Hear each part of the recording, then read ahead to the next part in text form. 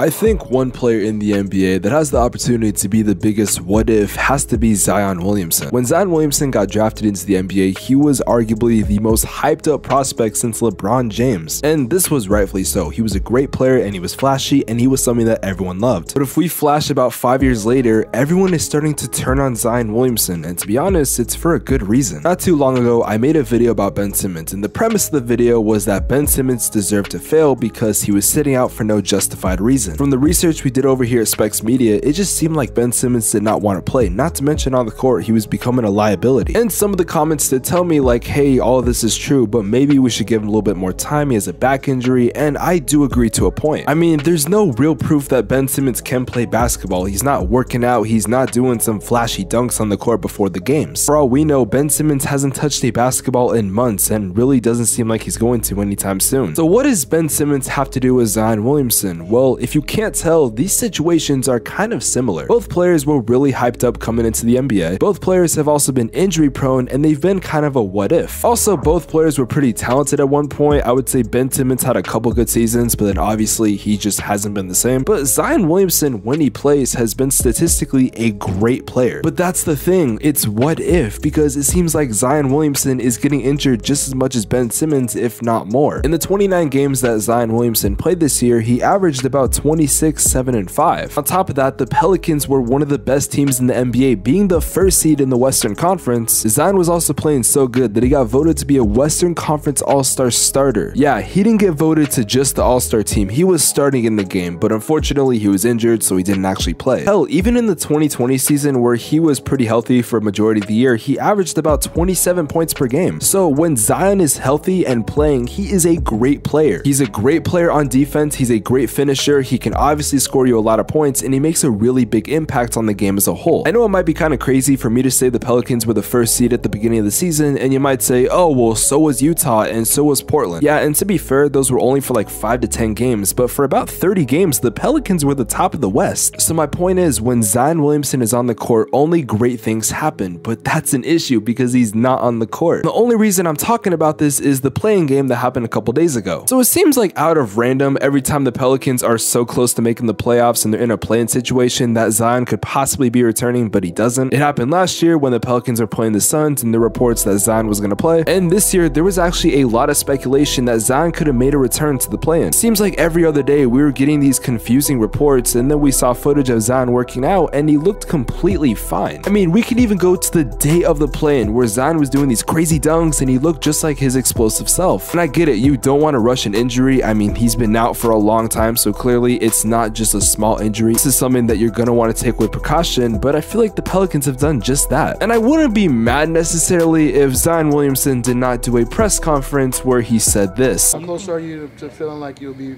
ready to play? I mean, physically I'm fine. Now it's just a matter of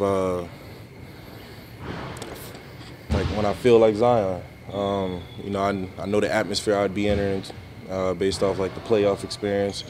So now it's just a matter of when I feel like Zion. If you thought the backlash that Ben Simmons has been getting for the past couple years was bad, well, you are gonna want to see this. It seems like within this past week, the narrative about Zion Williamson has started to change. And from the looks of it, there's a real possibility that Zion is gonna be the next Ben Simmons. I mean, these situations are eerily similar. It's kind of scary. Even using the I don't feel like myself and that's why I'm not playing line. Now, I said this last time for Ben Simmons and I'll say it again. I don't know Zion. I'm not inside his head. I don't know what he's thinking, and maybe he's going through a lot. I mean, you got to think about this. Zion Williamson is a young kid at the end of the day. He is one of the most talked about players in the NBA when he's healthy, and he had a lot of pressure coming into him in the NBA. And as far as I'm concerned, he is basically the franchise piece of a team that has a bright basketball future. So I know there are pressures of that, and I know Ben Simmons, he had the same pressures, but the problem is if you can play, why don't you play? Now, it's no secret that Zion has been injury prone basically his entire career, and it made sense. When he came into the NBA, his his weight to height ratio was confusing. He was overweight, and at the end of the day, his body was not going to last, but in the future, he did end up getting healthy. This past offseason, he got in the weight room, he got a personal chef, and he looked way better. When I saw that footage of Zion working out and looking 10 times leaner, I was like, oh shit, things are gonna get bad. And just like I predicted, they did for about 30 games, and then we didn't see Zion since. Now, I made a video a while back about Lonzo Ball, and in the video, I talked about that AAU basketball could have the possibility of ruining his health. And in the video, I did name drop Zion, and to this day, I do believe that AAU basketball did have some part in him being injury prone. But this is the past we're talking about, and I want to talk about what's going on today because there's a lot I gotta say. Now, earlier in the video, I brought up the interview clip where Zion Williamson said he wasn't feeling like himself, but I kind of want to dive into that a little bit more. Now, what I think turned fans against Zion Williamson was the fact that he said, physically, I'm fine. Also, the fact that he said, I'll play when I feel like Zion again, and that is starting to seem like Ben Simmons 2.0. But how bad would things need to be for Zion to be Ben Simmons 2.0? Because again, as I compare these two situations, they are eerily similar. I'm struggling to find a difference besides Zion is better. So as I'm actually doing research for this video, I actually found out that he was cleared to play. So physically he could play, and I know we had proof of it from seeing it, but on the injury report, he was cleared to play. Yet he didn't, and he wasn't there for the biggest moment of the Pelicans season, and it was because of him they lost that game. And I know you could say, oh, but CJ McCollum played like shit. I mean, a lot of fans were mad at him for a while, but at least CJ showed up, and he did play the best he could. And I know that's the most cliche shit I've ever said on this channel, but at the end of the day, if you're gonna at least show up, I'll give you some props. Meanwhile, Zion has not done that. At least with Ben Simmons, the Brooklyn Nets are putting him on the injury report, and they're just saying, yeah, he's injured. At least we know that, but Ben Simmons is not being cleared to play, and he's just not saying, oh, well, I'm not going out there because I'm not Ben. From the Pelicans, I have to be frustrated at this point, and I think the conversation needs to be had, what is your future with Zion? Because if I'm the Pelicans and I'm building off of one player on this franchise, it has to be Brandon Ingram. Some people might try to say CJ McCollum, but I just think CJ McCollum is getting up there in age, so you can't really build around him. He'll be a great piece, but he's not the main guy. I think Brandon Ingram has to be that guy. And I know when both players are healthy, I'm gonna take Zion, but the difference is that Zion is never really healthy, and Brandon Ingram, well, he is healthy. From what I've seen, there is a possibility that the Pelicans could explore trading Zion Williamson, but what's funny is that they literally just signed an extension last offseason. Now, I'm not gonna really look into where he could go because there are so many factors that have to line up, and plus, I know everyone's gonna want me to say the Knicks. Now, I'm not saying you trade him this offseason because again, he just signed an extension, but I think you wait a couple years. If in time Zion Williamson is showing the same tendencies and the same problems, well, I think you trade him. My only issue is that similar to Ben Simmons, when the Sixers waited too long, his trade value flopped. And I have a feeling if Zion continues to be injured, that his trade value is going to flop. Now, I'm seriously hoping that that doesn't happen to Zion because I love Zion as a player. In fact, I have his jersey literally hanging on my wall right now. And I don't want to see what happened to Ben Simmons happen to Zion Williamson because I think Zion has potential to be a great player. But the unfortunate reality is if he cannot stay healthy, it's not going to be good for him. Like I've said this entire video, we look at Ben Simmons and we look at the Zion situation, and to a point, they're exactly the same. And what I'm trying to do is I'm trying to look at the signs because when Ben Simmons got to his worst, it was too late. And there is a chance that Zion is possibly following in the exact same footsteps. And if you want to see how Ben Simmons got to the same point as Zion could be, I made a video about it. Go check it out.